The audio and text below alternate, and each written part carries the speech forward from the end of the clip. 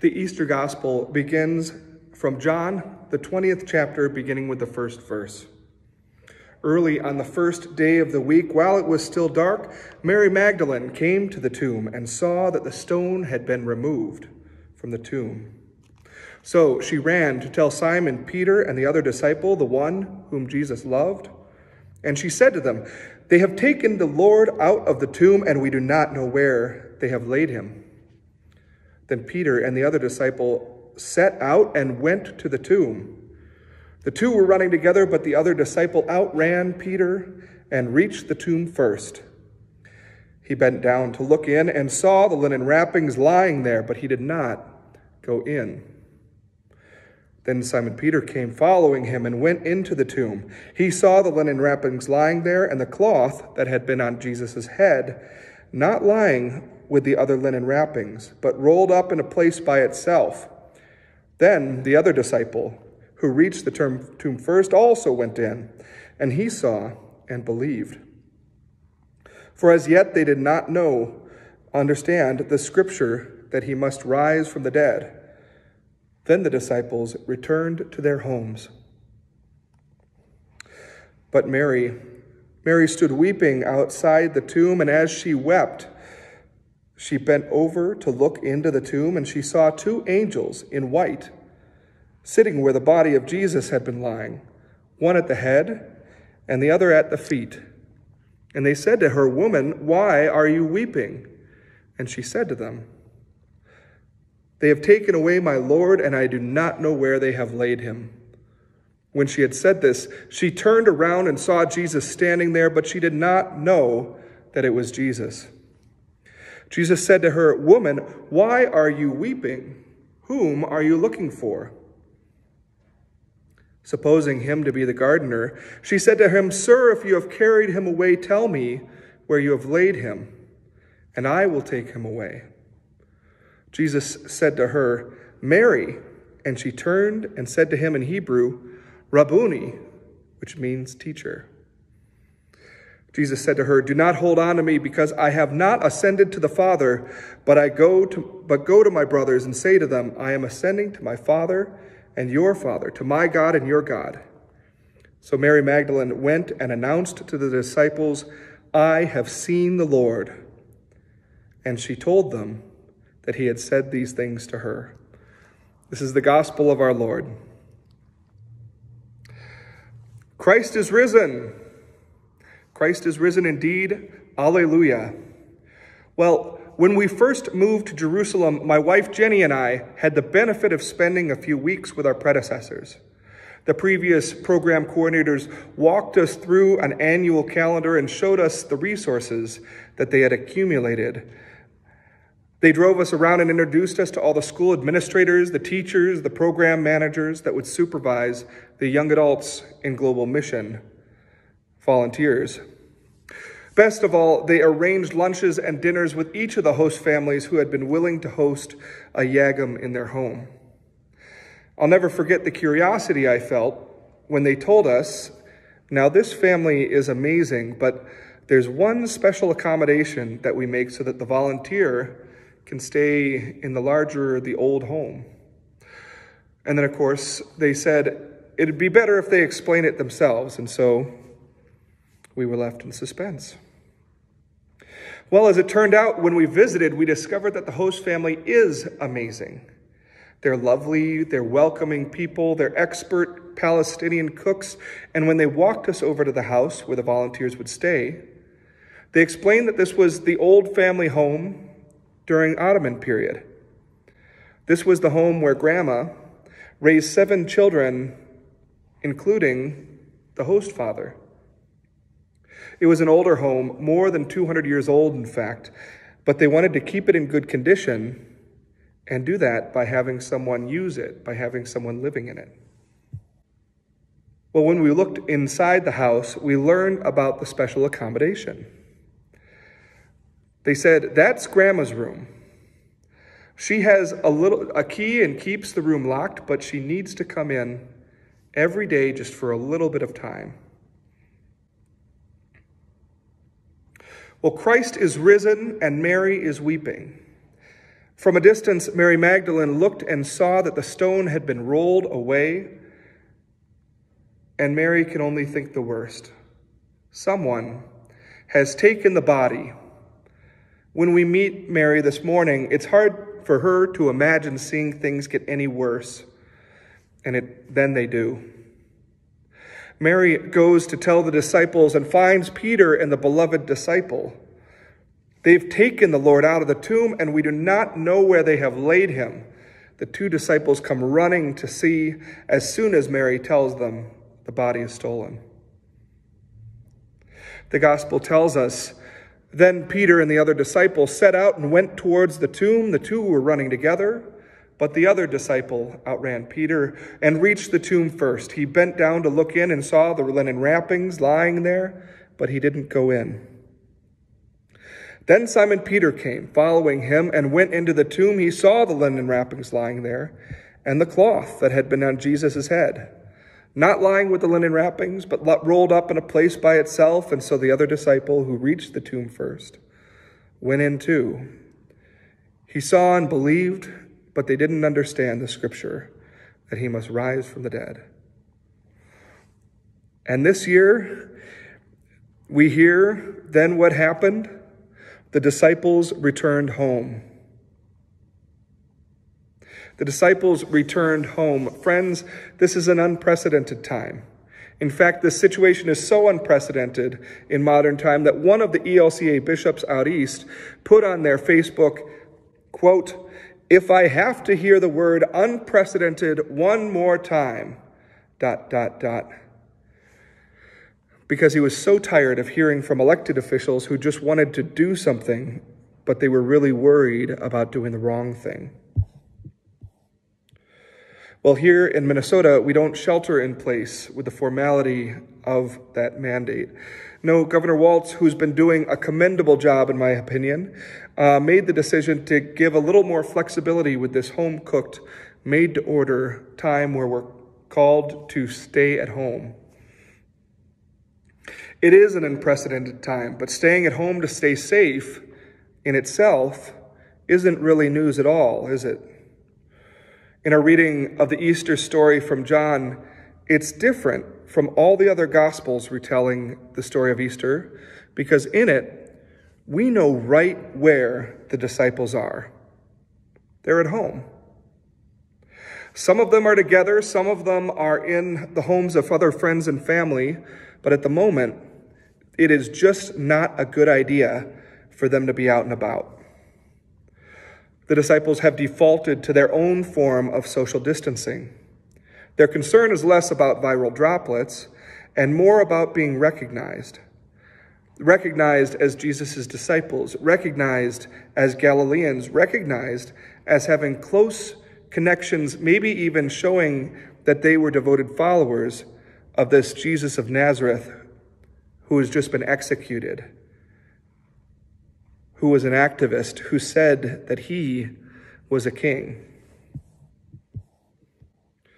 Well, to be honest, I don't blame the disciples for enacting their own safety precautions, their own time to socially distance and stay at home.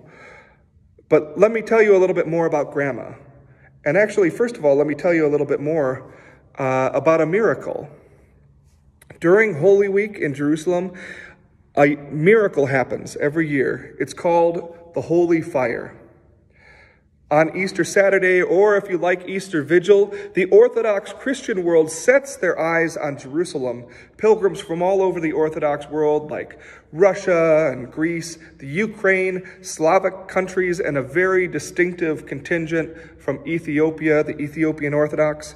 On Easter Saturday, they gather in tens of thousands, gathering around the tomb of Jesus in the Church of the Holy Sepulchre, and for a couple hours, they go there and wait. In that enormous 1,800-year-old church, every light and candle goes dark.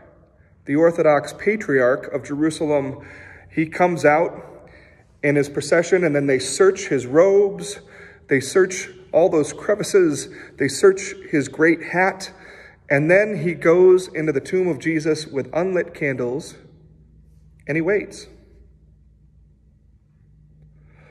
Personally, I've always wondered what he does in there while he waits, though, right? Outside, there's other priests, there's thousands of people who are quietly praying and reading the gospel. But I wonder if there's a prayer that helps him during that hour or two that he's waiting there, holding his candle in the darkness.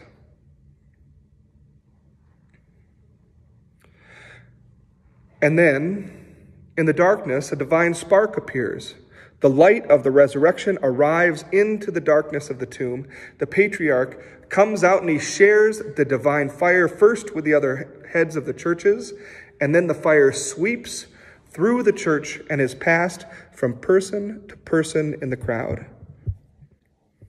The scouts have a special role there. They have a pipe and drum corps band, and they help to lead the procession of the holy fire throughout the narrow stone streets of the old city of Jerusalem before sending the fire out to the other churches. Some of the holy fire is taken immediately to the airport and flown by plane to Greece and Russia and a handful of other churches throughout the Orthodox world.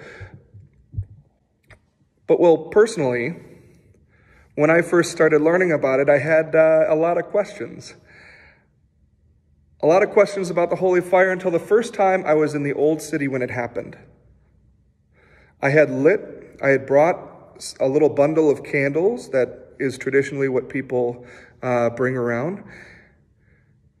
And I had lit my little bundle of candles from the torch of a singing and beaming Syrian Orthodox priest. And so now, after that experience of pure Easter joy, I was hurrying out to the parking lot because I wanted to get my van out before traffic started really getting bad. So, as you do in these old cities, you turn the corner and then suddenly you see a very different scene. And I started following a little family who was walking home with those tiny glass IKEA lanterns that holds a little single votive candle. And it was lit in their little lantern. They were bringing the holy fire home with them. And I thought to myself, oh man, I want to have the holy fire. I want to have the fire of the resurrection in my home too. Well, it turns out that that's exactly what Grandma had in her little room in the Ottoman house. Grandma had been through a lot. She had raised 7 kids on her own after her husband died in a car accident, when her youngest wasn't even out of diapers yet. She was tough and she was kind, and she was a patient teacher of Arabic to those volunteers who came from Europe and America and stayed with their family. But through it all, every day she visited her little prayer space in her room, and in a space that had photos of her loved ones and icons of Jesus and the saints who protected them. And it turns out each day when she went into her little room, she was tending the flame. Each day she would make sure that the holy fire, the fire of the resurrection, that it was still lit. So each day she would light the candles for family members, for the saints, and each new Easter, she would bring her own little lantern. She would bring the fire from the church and rekindle that light of hope in her own home. You know, in our reading this morning, back in the garden, Mary didn't follow the disciples home. Mary's been weeping, and she decided to look in the tomb for herself. And through her tears, she saw 2 angels in the tomb, and she kept on weeping. And then she turned around and she saw another figure, and she answered his question too. But then, finally, it takes just one word to break through the veil of her grief and sorrow when she hears a familiar voice say her name, Mary. Mary, Jesus says, and Rabboni, she cries. Rabboni means teacher, but it means my teacher. More than that, Mary cries out and she speaks a name that means hope, a name that opens up a future for her, a name that means new life breaking into the world. And when Mary hears Jesus call her name, she draws that life-giving figure of her teacher into an embrace. She must have, right? Mary must have hugged Jesus, because the very next thing Jesus says to her is, "Do not hold on to me." So, with a word, God called forth light into the creation in Genesis. And in the garden, in the resurrection, one word sparks new life, and this new creation begins again. The fire begins as a tiny flame when Mary goes to tell the other disciples, when Mary Magdalene becomes the first preacher of the resurrection. But that tiny flame, it grows and it spreads, not as a great all-consuming bonfire, but from candle to candle, from person to person, from my home to your home, from generation to generation. In your own baptism, while your hair, if you had any, was still wet, some faithful saint held a candle and said these words to you too: "Let your light so shine before others that they may see your good works and glorify your Father in heaven." In your own baptism, you inherited the resurrection promise that the things we do to make a difference in this world will live on. That our relationships, the way that we treat one another, and that those will continue on.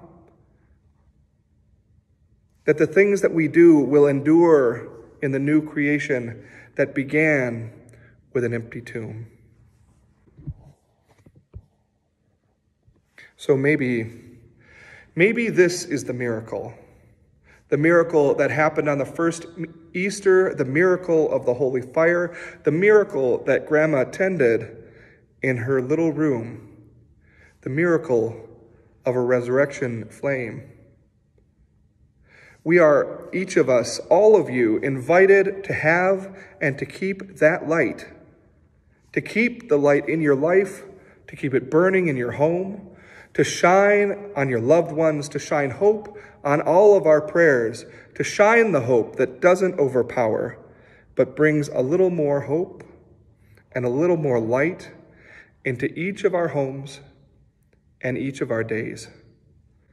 In this unprecedented time, may you keep the holy fire of this unprecedented Easter morning kindled in your home and in your life.